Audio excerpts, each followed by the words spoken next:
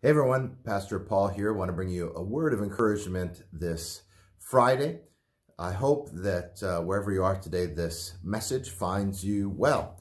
I was thinking about today, what is it that charges your battery? What is it that brings you rest and encouragement and feeds your soul?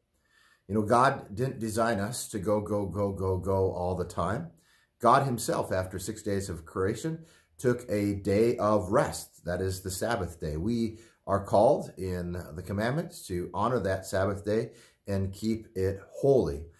We are called to be people that occasionally, weekly, find rest to worship God, but also restore our souls to not just work all the time, to not be filled with worry, to not be focused on all the stuff that has to get done, but have fun.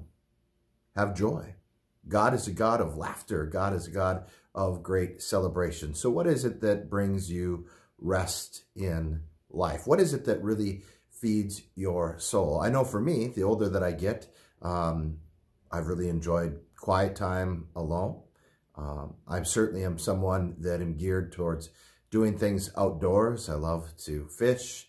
I love to be outdoors hunting. I love to hike, camp, whatever it may be. That time in creation certainly fills my soul. I also find great rest in finding and spending time with people that I love, my family and close friends.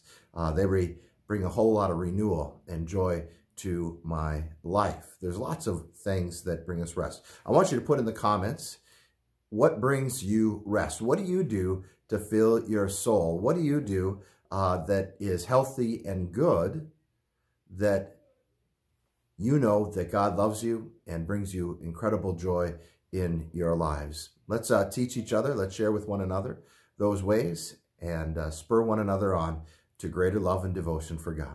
God bless you today, and I pray that this weekend you find great rest for your soul. In Jesus, amen.